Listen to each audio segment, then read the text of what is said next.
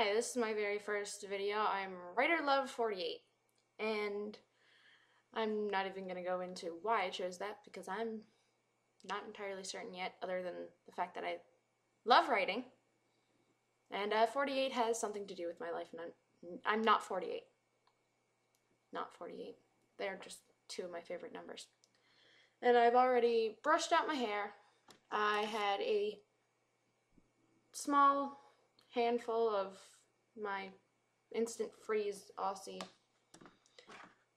I used just enough to coat my fingertips of La Bella or La Bella. I don't know what I want to call it.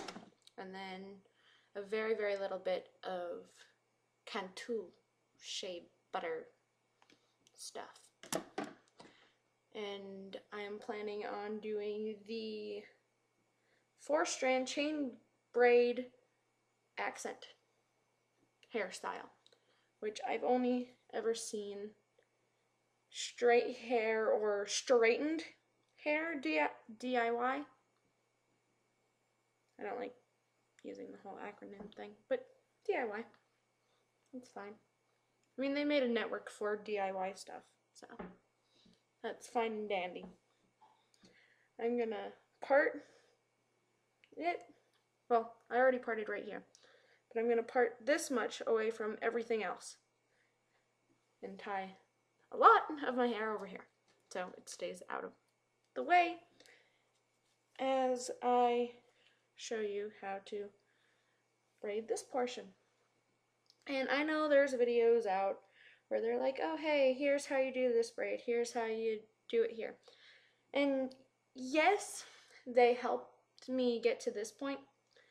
And yes, this is it's a lot more difficult with curly hair, which is why I'm gonna share my tips. I don't have any tricks yet for this, but I'm gonna share my tips, which for the curly hair, you definitely need to make sure that you hold on to the exact pieces that you are using the entire time. So if you have to, wrap it around your fingers in certain ways. So I have my 4 strands. They're really uneven. Okay, hold on. 4 strands. They're as even as they're going to get. And you have to bring this first strand over the second, and then under the third. I may have just dropped the ball. Hold on. Alright. And then you take your 4th strand, you go under what was your first but is now your third. And of course, you always have to pull really tight with curly hair. So I really hope you're not a tenderhead. And if so, I'm so sorry, but this may hurt you. And then you take the 3rd, which was your 4th, and you go over the 2nd. And then you repeat 1st over 2nd, 2nd, 1st under 3rd. And then you repeat from the back. And you do that very, very carefully, not to mix strands by accident, which I have done several times trying to do this. I've tried to make this video at least 3 times. Yesterday I used too little hair, and today I was having issues figuring out the next step of this process, which I will show you once I get there, assuming it feels like working correctly today. This time. This is the 4th time I attempted this. I got the pull part, the next step, done correctly yesterday, and then I forgot how to do it today. And I only got it correct yesterday because I had just done it to my little sister's hair, which was much easier, and I did 2 of these on the sides of her head, and she actually has straight hair, so it was a lot easier.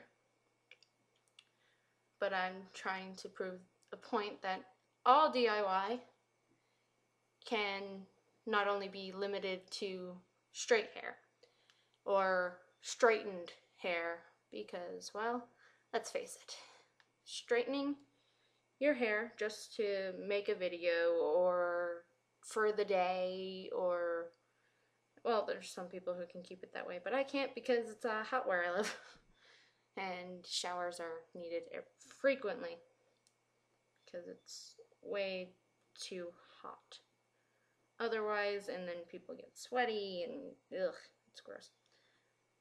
So there's a lot of showering that happens, and I figured before I went into town today, which is what I did yesterday, and I was in town all day and I had lots of coffee because they have Walking Dead filmings.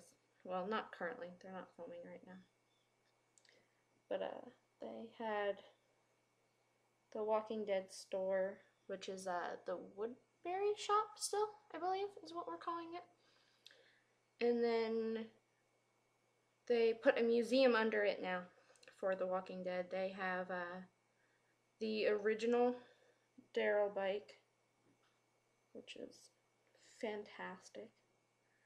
And then they have the governor's zombie heads, except for their CGI, I believe. Or no, they might just be animated. Okay, so I didn't run completely out of hair because otherwise you lose which strand you're supposed to grab. And hold on, I'm getting to a point where I can show you how to make sure that you have the right strand. Okay, so this would have been the, well, it would be technically the starting point.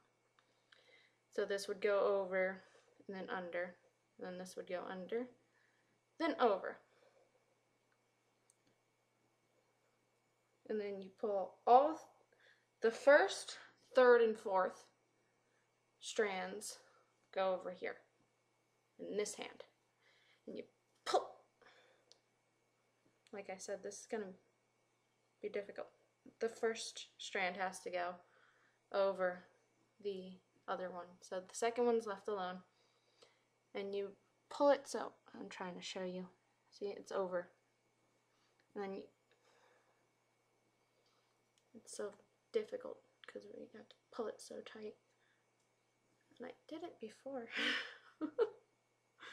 And I'm not really ripping on it. Okay, so pull it to the point where you can just push it up. And you make this big jumbled mess right here. See? Looks like a monkey's fist knot or something. Then you loosen it up to make it look like a chain. And I also have to try not to lose all that. But you loosen it up and you have your chain. And then you take your chain. Well, you have to undo the other part if you pulled that up like I did. To undo that, loosen it up, make sure that you pull that down because, you know, that's never fun.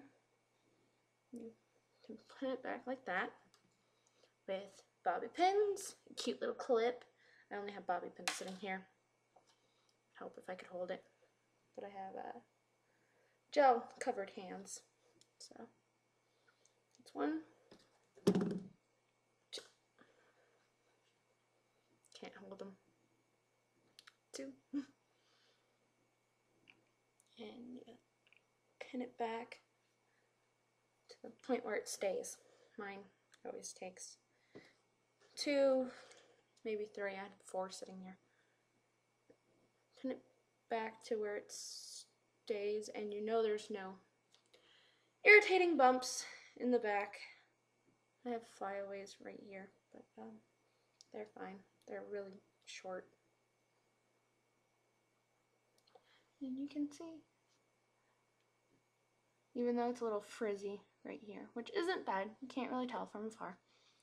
And I have my little itty bitty chain braid.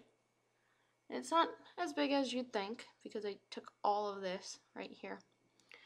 And if you really want, and this little, hold on. Actually, it's not as bumpy as it was yesterday. It was bumpy yesterday, but now it's being nice. But if you want, you can, well, I don't want to pin that back. It's actually, looks not even, because it's not really supposed to. Because if you take the right amount of hair, it's not going to really look even. But it's okay.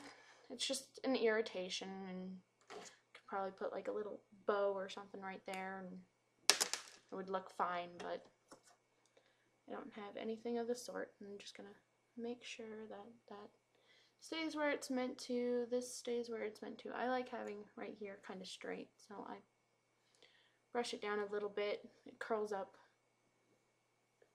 almost exactly to right here and becomes a lovely fluff. But it's not bad if I have as much gel and lovely products as I do right now. And I don't like when right there gets all fluffy. And it shouldn't now, but right here needs a bobby pin. There we go. So that's the DIY chain braid 4-strand for extremely curly hair, because I have not found a video where that exists. And as you can see, this is right out of the shower. No drying time except for when I was creating the braid and right before I started the video. So, and then I have 3 different hair products in it. Trying to think of what else you'd need to know about this. I'll probably come up with another video maybe not tomorrow, because tomorrow's Saturday. I'll probably just do another one Monday. When I come up with another when I see another hairstyle, or my sister asks me to do another hairstyle, and I still have to create cover art and a whole bunch of other stuff. But I'm stuck home all week, so, except for when I go to town. So I'll be at Sonoy later, and I'll be irritated by the fact that I have to be alone and walk through Sonoy by myself. And I'm just babbling now. Bye!